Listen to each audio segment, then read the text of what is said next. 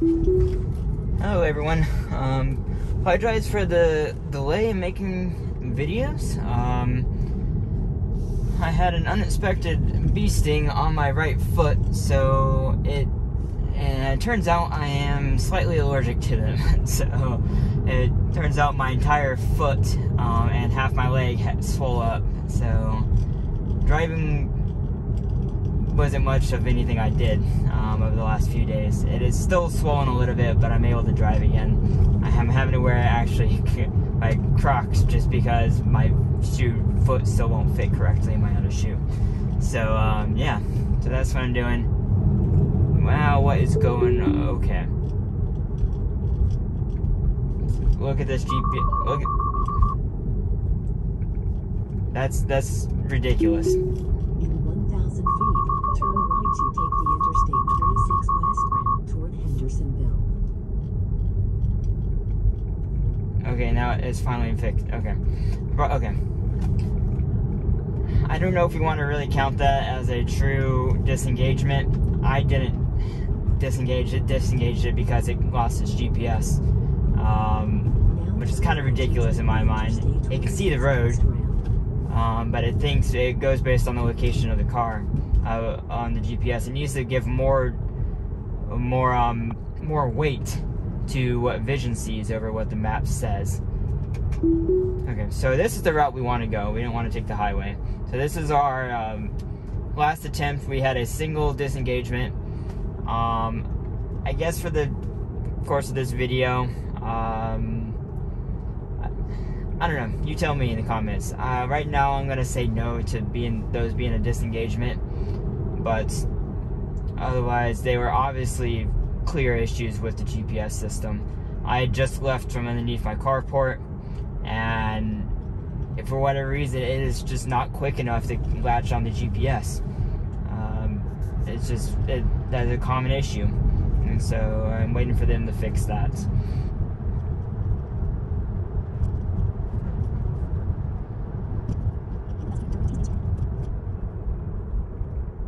Seems to be a little bit more hesitant on this road. It's kind of giving a little phantom braking. It's doing it well, but it's not as smooth as it should be. This is a good turn. That's a yield there, not a stop. So it still does the yield, which is good. What it should not be doing, again, is speeding up. So I'm going to manually slow it down here to what it should be going. It's 25 right here to get to the 20. Because we're going into a school zone, and there's usually, quite often, is a cop car up and around this corner here. Because people often speed right here. This is, as you can see, it's trying to stop for this yellow, and it made it through. Definitely some hesitation though. Based on traffic and amount of people, I sometimes will drop it down to 20 mile an hour right here. But there's hardly anyone parked today. So I don't think that much of an issue. As you can tell, it's making space for those cars. That's doing great. I expect it's going to turn on the blinker right here. Yep. It should not be turning on the blinker right here. This is continuous road. Even though on the map it says it changes, but it's just a continuous road right here. And now we can up the speed. It should, again, it's 35. It's 20 right here, but it goes to 35. It should start speeding up to the speed limit right before it gets to it, in my opinion.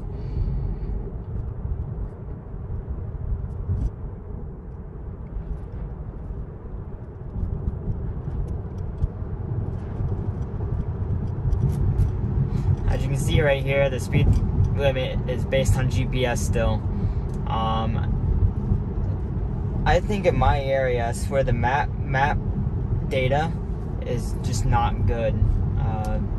It is a more rural area in western North Carolina here in the mountains, but it's not like we're out like middle of nowhere. The map data should be more accurate than this. And at least in some way, I wish there was a way users like myself could fix the map data. I really wish that was improved, or something we could crowdsource, you know?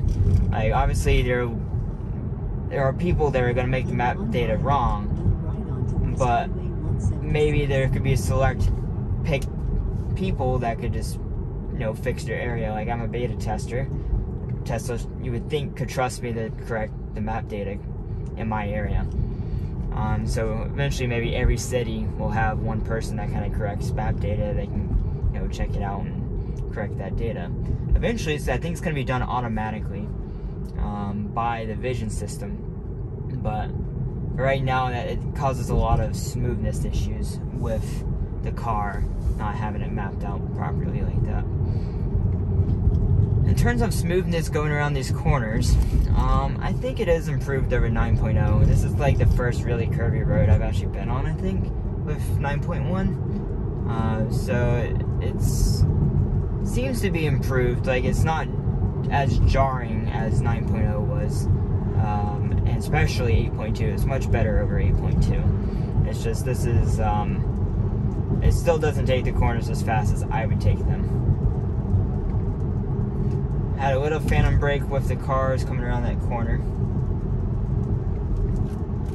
Of course, it upped the speed limit again because the GPS set speed limits. It did used to be 55 on this road, but they have lowered it since. It could have stayed 40, honestly, going around this. Maybe around this corner it could slow down to 35. But it's slowing down, in my opinion, too much for this corner. I definitely could go at least 30 mile an hour around that corner pretty comfortably.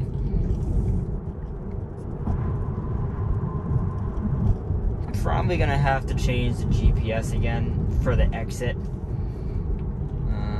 but we'll see. It just doesn't like the route, the direction I want to go. It is not taking a left here this time, which is good. I don't know why it decided to do that in the last video, but we'll let it keep on going onto the highway from here.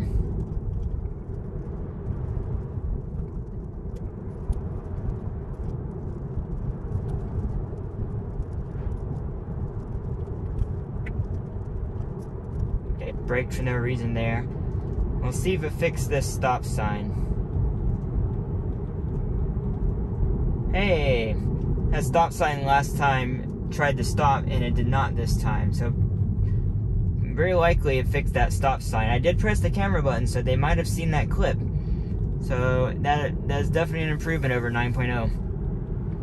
That being said, this is the first time and only time on 9.1 I've driven on this road, so perhaps a second time it might not be right, but definitely currently is an improvement.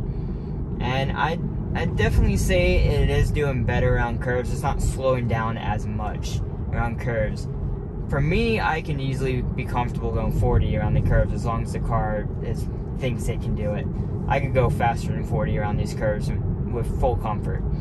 And the car is doing much smoother than it did previously in terms of like slowing down and speeding back up. I would have gotten car sick already. Right there, it braked a little bit much, but overall, definitely improved.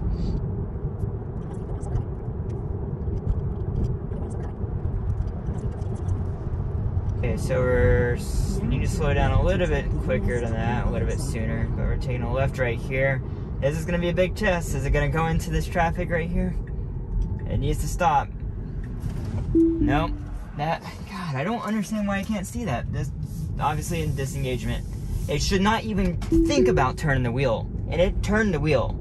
You can clearly see it started turning the wheel. It should not even try to turn the wheel right there. And that's, for a human, is very unsettling that it's going to just start turning the wheel and keep on going in the traffic. It was not coming to a stop. If it doesn't do a good job merging on the highway here. But okay, again, hey, it fixed the navigation on this spot. Well, that's an improvement over 9.0. But anyways, back to what I was saying. What it should have done is not turn the wheel and should have came to a complete stop. And then slowly started turning the wheel to get ready to turn. But it started like, it felt like it was going for it. And obviously that truck was coming, so that wasn't going to have any of that. So again, this is, I think the only reason 8.2 made it is because it got lucky, basically. That's the only reason 8.2 made this as a 0 disengagement drive. This is our exit. I don't think there's construction on it, but we'll see.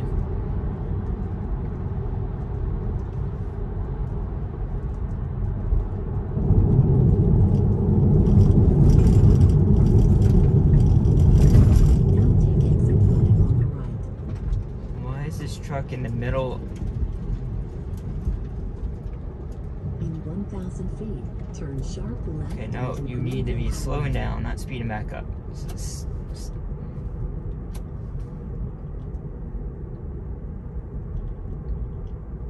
Now turn sharp left onto Greenville Highway. Why are you stopping? There's a car behind me.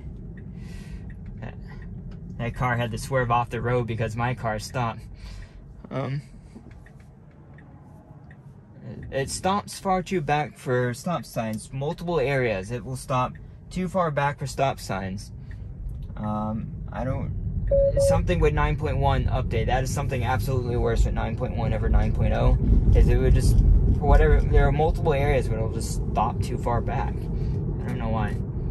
Okay, so this is basically the end of this route. Obviously, a definite 1 disengagement. You can debatably say 3 disengagements if you want to count the first thing.